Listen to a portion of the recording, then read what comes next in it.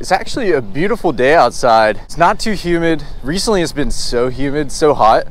And today it's actually pretty nice. We got some cloud cover in the air this morning. The breeze is feeling pretty good because it's been dead calm, like no wind, like humidity through the roof. It has been so bad recently, but it just feels good to get outside without being drenched in sweat. Let me tell you, the last week has been brutal. It's been brutal. If you guys are down here, you guys already know. Something about the humidity, the thickness in the air. Like I went outside to get something out of my truck last night and I just like took a breather, man. And I was like, whoa, it's just like this, the air is so thick. If you guys know what I'm talking about, let me know down below, but it's been a little weird. But if you guys are new to the channel, please hit that subscribe button, hit the notification bell, and also hit the like button if you guys have been enjoying the content. Hope you guys are having a great morning. Today, we're gonna be doing some frog fishing at a place that I haven't been to in a very long time. So let's go ahead and check out this place. So we got my rod right there, but no need to talk about that right now. But this is the beautiful little place that we're gonna be fishing today. And yes, there's pads. That is one of my favorite things to fish of all time is some pads. And we're gonna be taking the old brand new 6 cents frog. We used it, I think we used it a couple times before. That's not the pop and pickle, that's a different one. But it's still a sexy looking frog. It walks pretty good. It's still a juicy looking color too. And I got this paired up on my Mock Crush by Lew's, if you guys were wondering, with 65-pound braid. And that is the setup right there. So we're gonna go ahead and hop into this. By the way, I'm gonna put out a little update about the Yachty video. You guys have been asking me about it. I believe it's dropping in a couple days, man. I believe it's dropping in a couple days. Just stay tuned to my Instagram. You need to go follow me there because I'll keep you guys updated. You know, I'll post stuff about it, make sure I keep you guys informed. It's gonna be awesome, guys. I'm excited to release this. It was a fun day on the water. It was an awesome experience just because Yachty got to do something different that he's usually not doing every single day. So I think you guys are going to enjoy the video. It's going to be an awesome freaking video. It's one of my favorite videos we've ever filmed over the years that I've been doing it. But let's go ahead and get this started today. We're going to get that frog down there by the pads and hopefully get a fish. Fishing has been tough. We're going to try our best today. And you best to bet we got that big bass energy. All right, this is our first problem about this pond is it's very hard to fish. Like there's nowhere to really cast at, to be honest with you. And someone just dumped a bunch of crap right here exactly where I used to fish. I'm not feeling too good about this. No snaky boys up in here, boys. We don't mess with no snakies. We're gonna go around this way. It was already hard enough to fish and they just dump a bunch of grass and tree branches and trash, and gotta love that. I might come back here and actually pick up some of this trash. That might be what I might end up doing that. Oh my gosh, because there's a lot of trash here. Do not litter, guys. Do not litter. Ooh, did something jump there? The water is moving. Let's see. Cast this frog on out. Oh my God. See, it's hard to cast everything about this situation. And then we got like trees above us. It's kind of hard to hook set. And you know, we got a frog too, so we're gonna have to give it to him. I haven't been fishing here in a very long time. There's some good fish in here. I've caught some good ones on frogs. Like I said, the only bad part about this place is, you know, being able to fish it from the bank. It's pretty difficult. Rather than that, you know, and the bites don't come too easy. So, I mean, we're gonna try our best. I just wanna see if we can hook a big one. I've lost a few really good fish out here. I've caught a few pretty good fish too. Alan Bob's caught a few good ones out here too. I actually caught some on a rat. I'm just hoping we get slammed on this frog. Ah, these pads are so thick. Why? Why would you do that? Don't do that to me. The grass looks so good.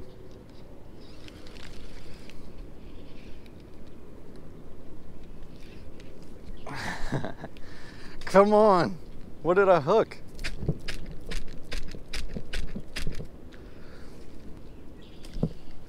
Ah, gosh.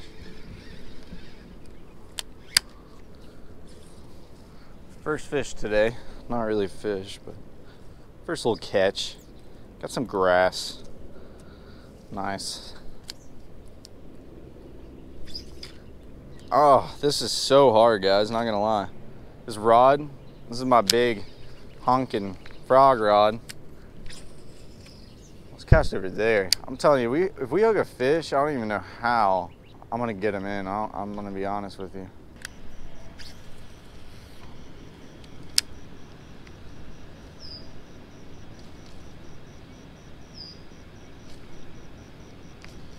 All right, so that other side was just so difficult. I'm not gonna lie, it was so bad. So I'm gonna come over here. We can actually cast. There's a bunch of little dollar pads. There's still some big pads. There's a lot of dollar pads as well. And this frog actually goes through the dollar pad. If you guys don't know what a dollar pad is, really small lily pad, pretty much. There's a ton. Oh, yeah, that's a good one. Hammered it through the dollar pads.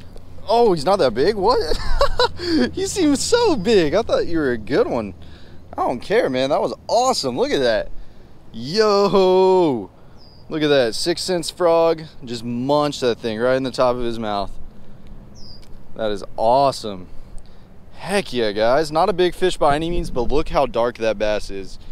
If you guys are wondering why these fish get so dark, when they live up in this vegetation, in these pads, in this dirty grass, that's the color that gets on their body. Look how dark that fish is.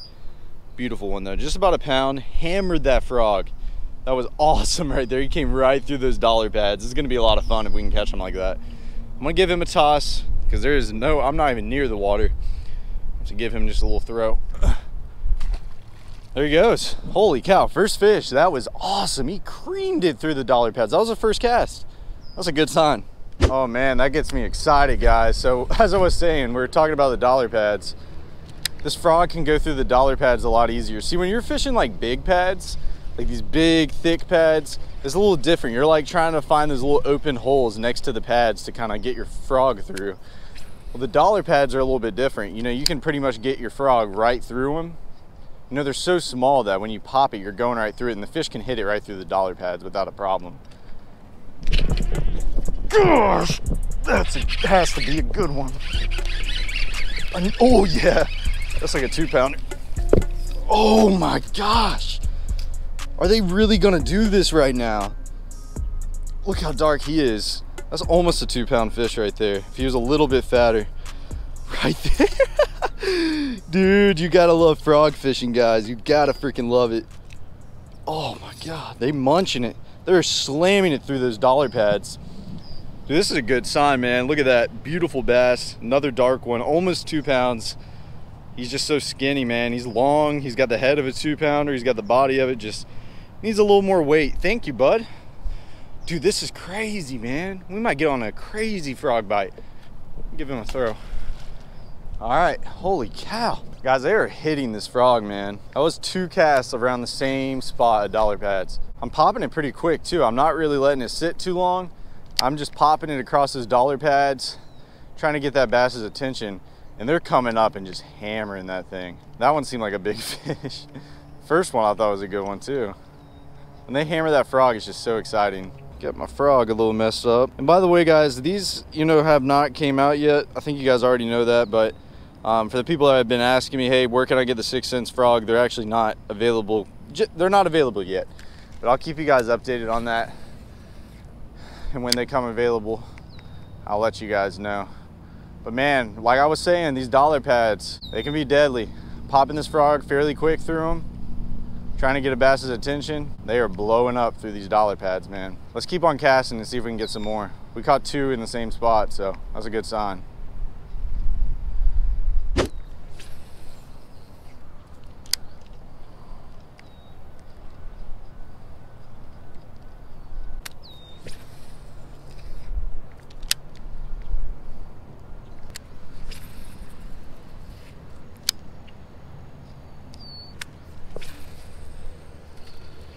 That is money. We should get hammered right there, boys. All right, so I brought another rod out here just to try. I actually have a stroker curl on a Texas rig, and this is in Green Pumpkin Burst. This is the one I've been just whacking them on recently. I've had a lot of luck with this stroker curl. We're gonna throw this on the edge of these pads. I've actually seen some bait popping around the edge of these dollar pads. So I think there's gonna be some fish right here on the edge. It'd be perfect for this little Texas rig to throw out there. You know, we threw around the frog a little bit, covered some water, tried to get some of the active ones in the pads and the dollar pads. Now we're gonna take a Texas rig, slow down, fish the edge, see if we can get some of them to bite.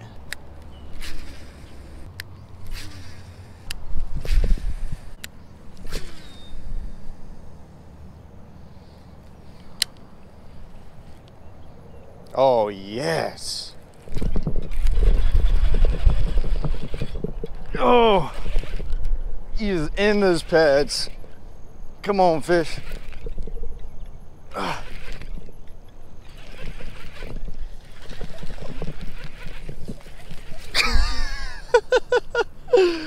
Dude, I had to crank that fish. I haven't done that in a minute. That felt good. That felt good. He's not a big one, but heck, I was on the stroker curl. Threw it right out there on the edge, and I felt tick, tick, tick, tick, tick. Little tiny guy. Give you a little toss, bud. Sorry. Hate to have to throw him, but I don't have a choice. That was awesome right there. Got one on the stroker. This thing has just been killing it recently, guys. So we switched up. You know, we threw the frog. We covered the top. Got the bites that we could. Then we're like, you know what? Let's give them a different presentation.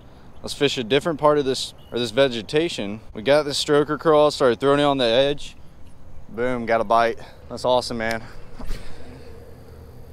That just shows you that's why you need to have different baits. I got another one, same cast. Oh yeah, that's a decent one.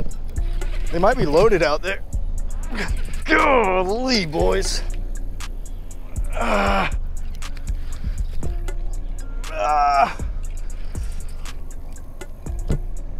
Come on.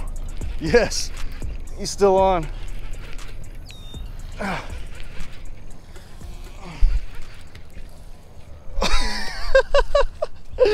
Dude, this is so much fun, man. I have not fished some crazy cover like this in a while. That was the same cast. They might be stacked out there. It didn't even move it. It hit the bottom and that fish already had it. Look how dark they are in this vegetation. That is awesome, man. That's 4 fish already, dude. This is crazy because usually I don't catch them like this here. Fish must be biting right now. Old stroker curl getting munched. You gotta love that, man. We're gonna throw it right back in the same spot. There might be more. That's 2 casts in a row I threw right out there and got hammered. Look at the stuff that we're pulling up too. I don't even know. Look at that. Ugh, it's all slimy. It's hard to get those fish through that cover. That's very important. All right, so let's talk about something for a second. So when you're fishing heavy cover like this, especially how I'm throwing out, I mean, you guys can see there's not, you know, I'm way out there. You know, there's at least 15 foot right here just for me to all the dollar pads and lily pads and grass. And then there's another 15 foot of lily pads and dollar pads that go out. So when you hook this fish, we have to huff them, guys. Your rod needs to be up in the air. The last thing you want to do is hook set sideways and be pulling sideways and dragging that fish. You want to keep your rod high, keep that constant pressure, crank down on that fish and huff them in. Another important thing is to make sure you're using, you know, some heavy line when fishing this stuff, because if you're over here throwing 10 to 15 pound fluorocarbon, I don't know. I got another one, same spot, boys. All right, watch me. I'm keeping my rod up. You guys can't really see, but look, I'm keeping my rod up, skirting that fish across. Bro, this is crazy. Holy cow, they're not big, but they're just loaded out there. I took my stroker curl too. I'm gonna have to go back to my car, see if I have another one. I got him right by the eye. Beautiful little fish. You guys saw what I did there. You know, I hook set, I kept my rod high. You guys probably didn't even see my rod and reel in the frame. And I was just cranking that fish across the grass.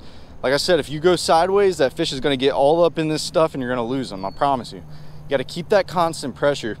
Keep your rod high. I don't think I've talked about this, which is really good topic right now. But keep that rod high, crank that fish in. You know, a lot of people ask me, Noah, why are you reeling so fast? Noah, why are you doing this? Why are you doing that? That is why. You know, if you're fishing stuff like this, super heavy vegetation, you don't have a choice. If you let off on that fish, he's gonna end up coming off. So another pretty bass, give him a little toss. That's 5, just like that, man. I'm gonna go see if I have some more stroker curls in my truck. Well, I didn't have any stroker curls, but I have a few clouts in here. We're gonna give that clout a try. I don't know if they're gonna eat it as good. Like recently, I haven't been catching them as much on the clout, but they've been loving the stroker curl. And it puts off a little bit of vibration. Got those little tails fluttering in through the water. They've been digging that, man. Like recently, that's really all I've needed to throw to catch fish. Like, yeah, I want to experiment with some frogs and different stuff and just have some fun, but at the end of the day, you know, if I just went out with a stroker crawl, I can freaking whack the heck out of them. So let's try this clout out. Let's see if they'll eat it over here. They're in the same area. There's so many fish stacked right there. We caught 3 in the same hole. And think about this too. We caught those 2 frogfish in the exact same spot as well. So that's another thing to think about. Like when you catch a fish, hone in on that spot. That's one thing I realized fishing thick and heavy vegetation is that usually when you find the fish, you can keep catching them, you can duplicate it. There's usually more than one fish there. So keep that in mind. You catch one, throw a couple more casts there. Make sure you fish the water correctly and you've covered it good, because there could be a lot more fish out there that you could catch. Look at that. Oh, he came off. That was my bad. Oh, he's got it. Oh, he stole it. He freaking stole it. That was my last good one, man. There's so many fish right there. They are just stacked on that drop off. Look at that. Oh, now let me tell you why this is a problem. Because these other ones, I only have one more in this bag and it's already used. It's used pretty good. We're just gonna have to use this little turd right here.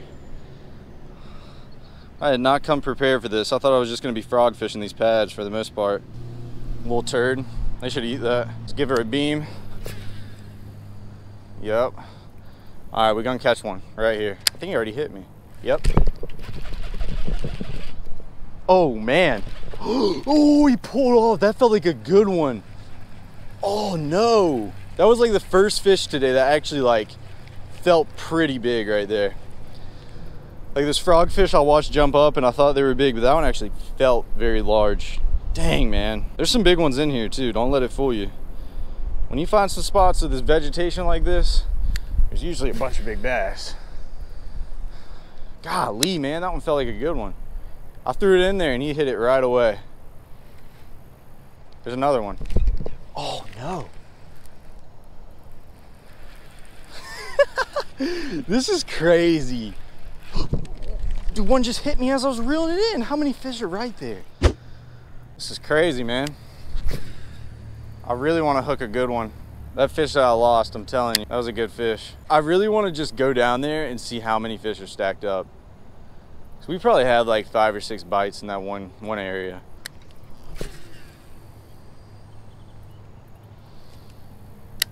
Guys, I have an idea. I have a killer idea. I'm gonna go re-rig. Since I'm kind of out of the clouts and the stroker crawls right now, I have a brilliant game plan. I think that they're gonna munch the way that they're eating this. All right, this is what we're gonna do. We're gonna cut this Texas rig off. We're gonna take the weight off. We're gonna take the clout off. We're gonna tie just the EWG on the hook. This is a 3/0, by the way. I wish I had a 4, but the 3/0 will work just fine. Tie a basic uni knot, cinch her down, boom. Now we're gonna take a Zoom Super Fluke. Yes, you guys guessed it. I know some of you guys were already like, I know exactly what Noah's doing. And you guys were correct. The way that these fish are munching, they're gonna eat a Super Fluke. We're gonna throw it in there and they're gonna crank this thing, let me tell you. That is money. Just a pearl white, very basic. Right there, that's the rig. You guys know how I said it was like super humid? Like, it's been super humid, but today was pretty nice. The humidity is creeping upon me right now. We got that Zoom Super Fluke. Watch this, man. Watch this. The way that they're stacked out there, they're gonna munch this right here. It's good to give them something different too. You know, they saw that crawl and that Senko for... Look at that. Yo, is this a big one? Come on, fish.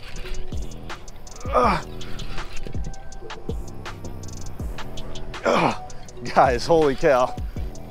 Oh, he broke me off. That's exactly why I need braid. Oh man, that hurts my heart. That hurts my heart. That's our first cast. We just rigged it up and I actually felt like a good one. Man, I'm kind of upset about that. I mean, fishing thick stuff like that, and that's what happens. A 17-pound fluorocarbon. I really should be using braid in this. Man, that's all right. Let's go see if we have something else to rig up with. All right, back to the rigging station. This is what we're gonna use. These are the Stout Wide Guy hooks by 6 cents. If you wanna get a discount, you can. These are the ones I've been using. These are 3/0. They've been working very well. I like the 4/0s too. I really love the 4/0s, but 3/0 and 4/0, they're both good. I recommend the 4/0 if you guys are gonna go buy some regular wide gap hooks, but these are legit, man, sharp hooks. All right, here we go. Back in business, baby. back in business. If you guys are wondering how I'm rigging this, you go right through the head, all right, all the way up, you break it through, twist the bait back around,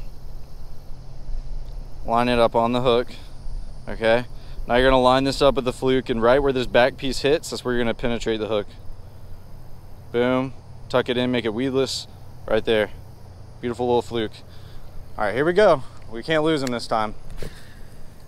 These fish are smart, man. Right when they eat it, they start running right towards the grass. They know exactly what they're doing.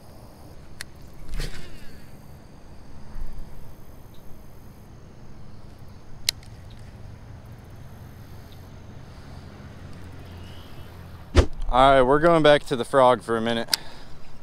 I want to try it out. It's been a second. The other bite calmed down a little bit. The reason I think the other bite calmed down is because I freaking caught so many, one. And two, I think I just hooked a ton. I mean, I hooked to so many of them and they just came off or broke me off. We probably had the opportunity to catch a lot more fish. I just could not get them to stay pinned. It's hard fishing this bank because when you're so far away from the water and then you're so far away from the edge of these pads.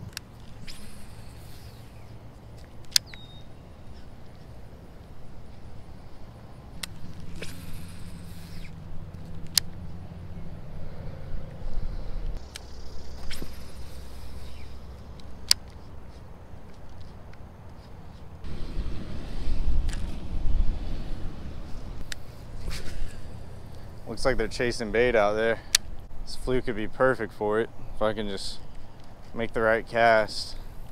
Pick the fluke back up. Couldn't really get any more on that frog, I don't know. I feel like they're just roaming the edge of the pads rather than being up in it, which makes sense. See, today it's overcast. When it's overcast, you know, like I always talk about, those fish, they start roaming. You know, if it's very sunny out, this fish should be more pushed up under those pads. But right now with the cloud cover up, these fish are roaming a little bit more. They're more roaming the edge and eating bait fish. I mean, I've seen it. I'm watching it with my own two eyes. I feel like we could throw that frog and catch a fish here and there, but the good bite's gonna be fishing on the edge of that stuff. So we're just gonna keep this going. That should be a fish right there.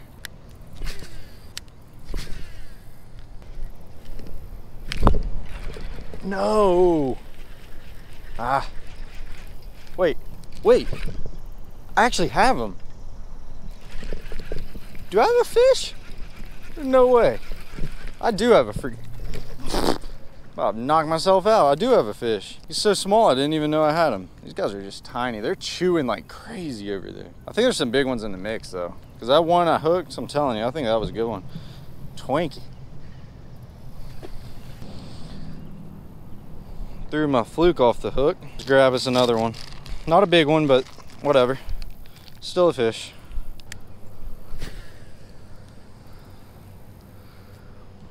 Guys, if I was in a kayak or a boat, we would be smoking the fish. I was actually looking across the lake over here. There's some more fish eating bait on that other point. If we just were in a kayak, oh man, we would put a hurting on these fish. Throwing a little stroker crawl, throwing a fluke and a frog, oh man. I feel like a popper would smoke them.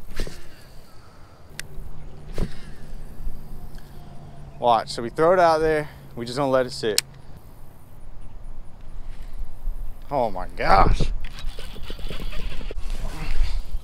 Yes, a lot better than those last ones. Only about 1.5 pounds still, but it's a lot better than those freaking tiny. That ain't even 1.5 pounds, that's just a pound.